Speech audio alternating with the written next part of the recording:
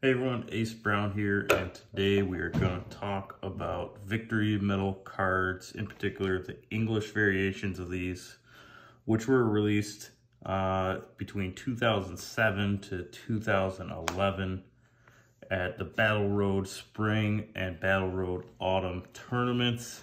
Now these were awarded to participants at these tournaments. I'm not sure if it was designated just to the winners of the tournament or just everybody who participated got a copy of these cards.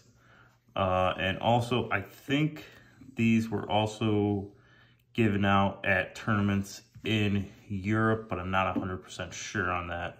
Somebody down in the comments just let me know whether or not that is true or not. Now, these were given out, or they came in 3-card packs like this. Now, these cards are very hard. They're not exactly very hard to come by, but they are hard to come by. Even in PSA graded copies, these are extremely hard to grade. It's almost impossible to get a 10. If I look at the data, according to PSA, as of right now, 2007 spring, only 110. 2007 autumn, only 3 10s.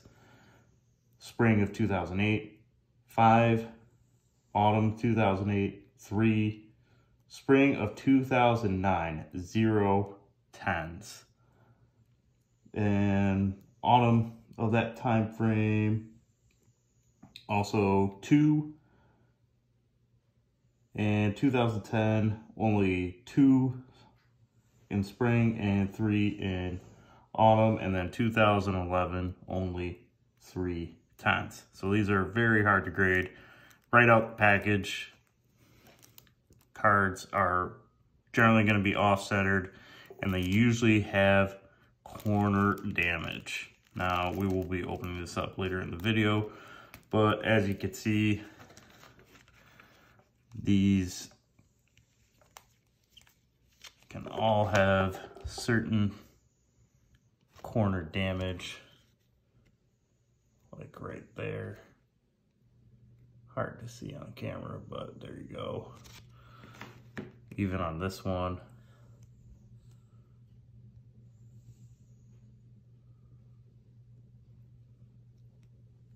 Corner and edge wear all over the place.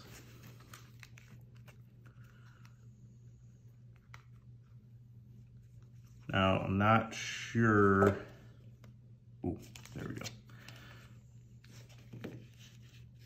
Cards don't really vary in difference too much from 2007 to 2009 or 2010, except for the very first edition of it, the 2007 version, you know, has just a little bit of the EX series kind of style going through it. And then 2008 onward to 2010. So 2008, 2009, 2010 kind of are the exact same, aside from the actual stamped year that these were released. And then in 2011, they kind of went more towards a heart gold, soul silver look of cards, as you can see. And they feature Typhlosion instead of Pikachu. I kind of like these cards a little bit just because they are kind of unique, and they only had releases in Japan and US.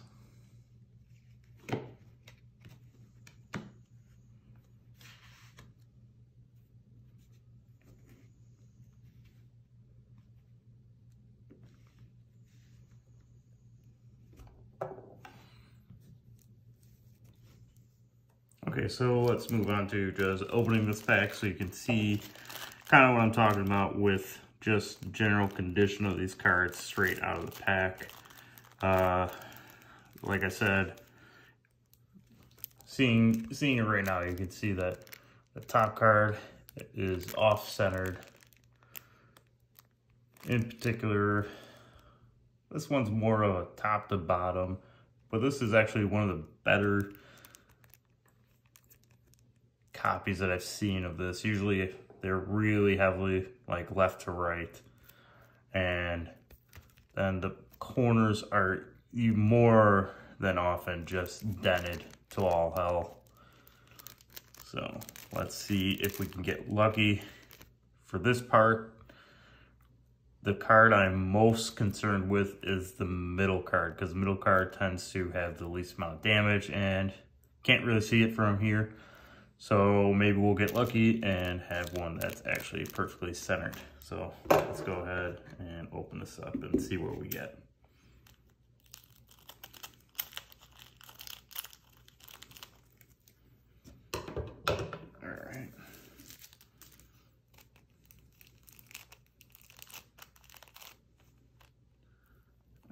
So straight out of the pack. Let's set this one down and we'll go with top card first. Very nice. And let's check out the back side.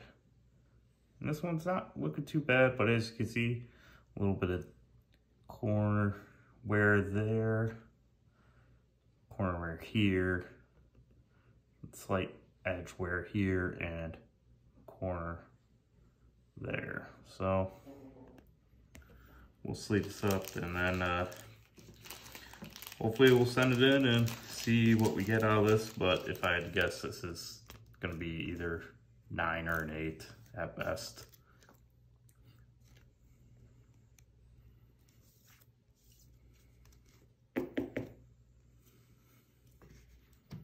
All right, now for, oh, let's save the middle card for last. We'll take a look at this bottom card. Like I said, very nice. You know, actually the centering isn't too bad on this. Hopefully it makes this 60-40, but oh man, right there. You can see a little bit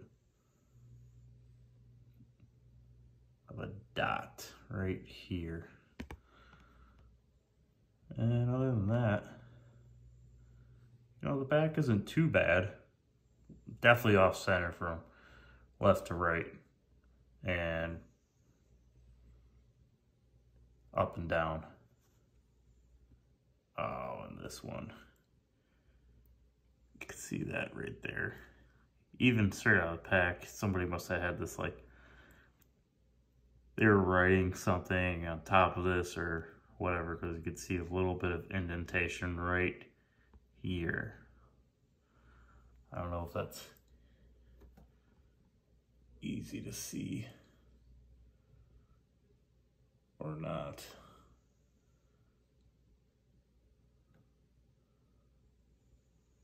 Yeah. But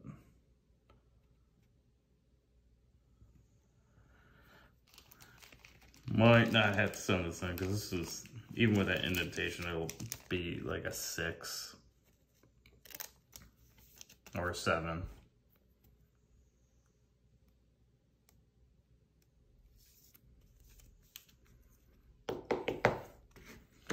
All right, moment of truth. The middle card, the one that is least likely to be damaged and also isn't too bad. So let's see. All right, so we don't have that little dot in the center here. Okay, that's good. Centering is, you know, normal. And then let's take a look. So left to right, definitely off just a little bit. And then corner damage just a little bit here and a little bit here. Let's see if there's any of that denting or whatever. Nope, still not there. So this one's gonna be a solid copy. Probably gonna be a 9 at best. And that's what I mean when I say these cards are really extremely hard to grade. They get 9s, a ton, and then there's 8s, 7s. I have a few copies here that are graded. Now these ones are mislabeled, as you can see, 2008, and then the date here is what, 2009, 2010. Kind of see these a lot online where they'll just be sent in as 2008 Pokemon Spring Victory Medals. I don't know why that happens. Maybe it's just whoever submits them doesn't really know, or maybe at PSA they just mess it up and mislabel it. But at some point I'll send these in to get relabeled as 2010s, but for now just leave them in the case. Alright guys, that's it. Please let me know down in the comments what you guys think. If you've ever opened any of these yourself in the 3-card packs, I know they're kind of extremely rare to get inside a pack. And, you know, also whether or not these actually had a European release or not, I'm still unsure. I can't really find any hard information on whether or not they were released in Europe at tournaments, or was it just kind of segmented to the US and that is it. So, all right, till next time, thanks.